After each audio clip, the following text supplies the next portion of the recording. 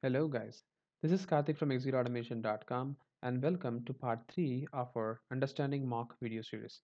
And in this part, we're going to talk about mock for return values. So before watching this part, I would request you to watch part 1 and 2 so that you can have a clear understanding in this part. Mock for return values. Using mock, we can set the return value for a function and we can then use the mock function to pass into any function of our application under test which expects the return value.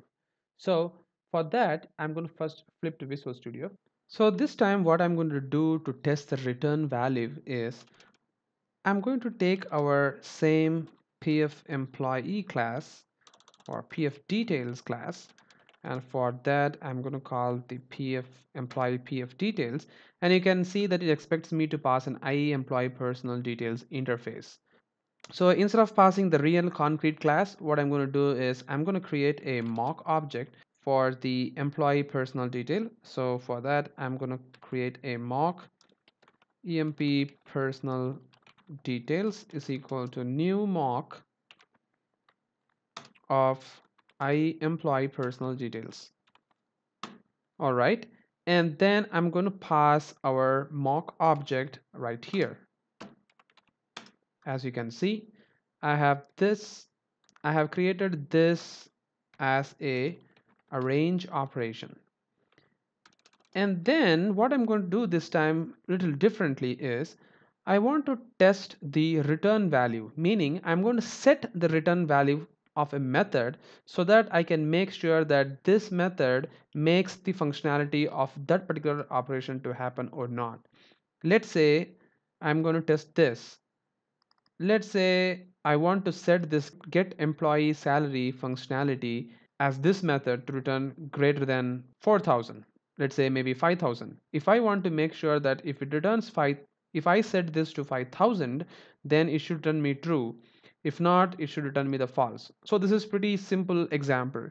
So in order for that to be done, what I'm going to do is I want to ensure that this particular method is returning a value which is greater than 4,000.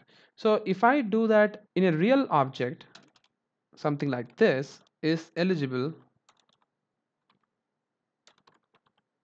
and if I call a is PF eligible, and I'm not going to care about what kind of value which I'm going to pass here, and let's say if I pass something like this, and then if I assert that,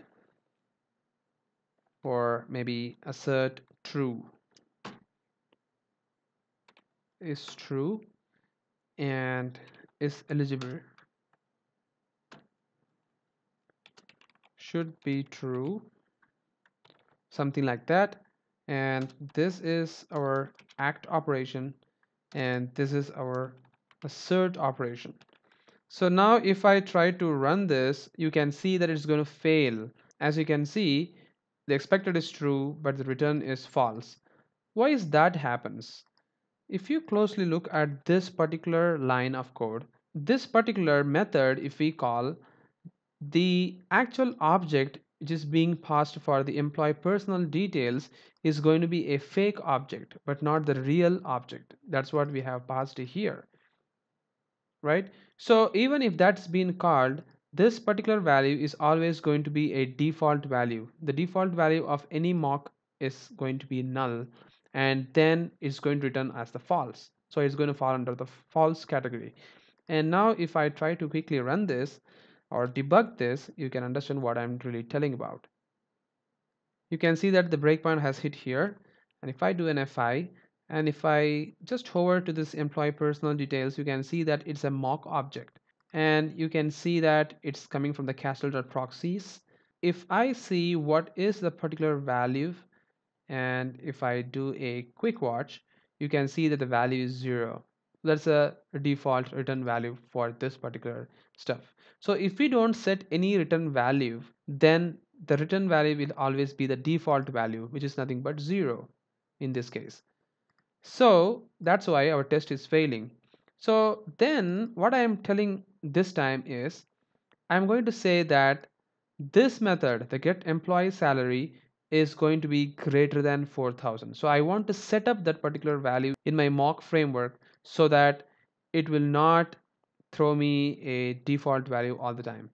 In order for that to be done, I'm going to call a method called setup in our mock employee personal details object, something like this.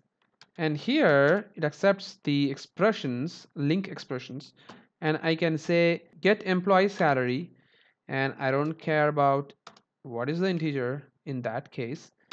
And I'm going to say returns, and again this takes a zero argument lambda expression, and I'm going to say I need a value of 5000, something like this. So this is something which I'm telling that if I call this particular is employee PF detail, and if there is any method with get employee salary, then its return value will be 5000. So if it is 5000, then the value will be true and our test will get passed. And now if I try to run this code, you can see that the test will get passed. So this is how you can make use of your return value in mock framework. So that's it, guys. Thank you very much for watching this video and have a great day.